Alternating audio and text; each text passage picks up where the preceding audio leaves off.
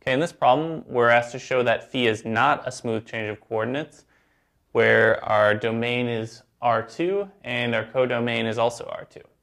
And phi of xy is defined as the first component is y cubed and the second component is x minus y. So first we're going to want to find the inverse function, and what we're going to do is we're going to show that there's a point or set of points of the inverse function that is not defined on the derivative. So we'll let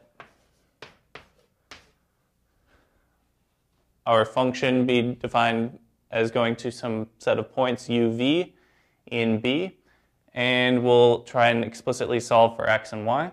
So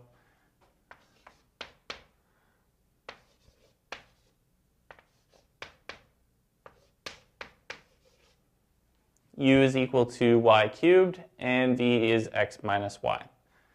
So we can easily calculate that y is going to be the cube root of u, and then x is going to be v plus y, which is the cube root of u. So our inverse function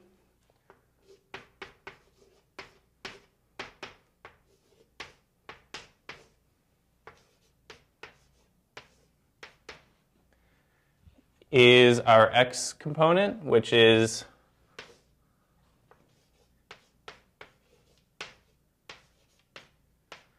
v plus the cube root of u, and then our y component, which is the cube root of u. So we found that phi is a bijection, but we want to find points where the derivative doesn't exist. So let's look. We know that v is going to be infinitely differentiable. We're not so sure about u, so let's take the partial derivative of y with respect to u. So our u component is going to be the derivative of the cube root of u,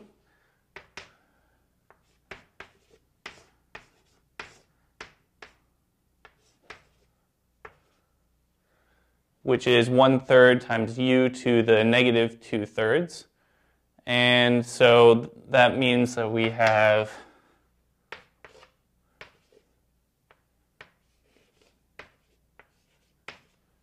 one over 3 times the cube root of u squared.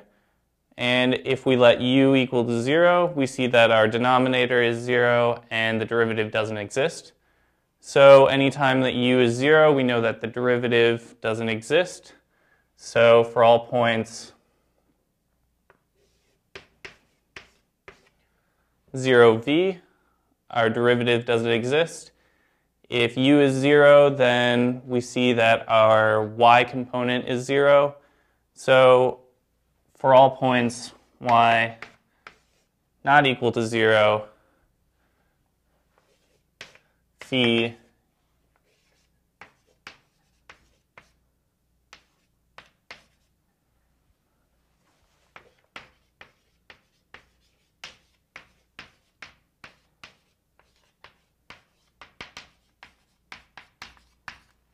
is a locally smooth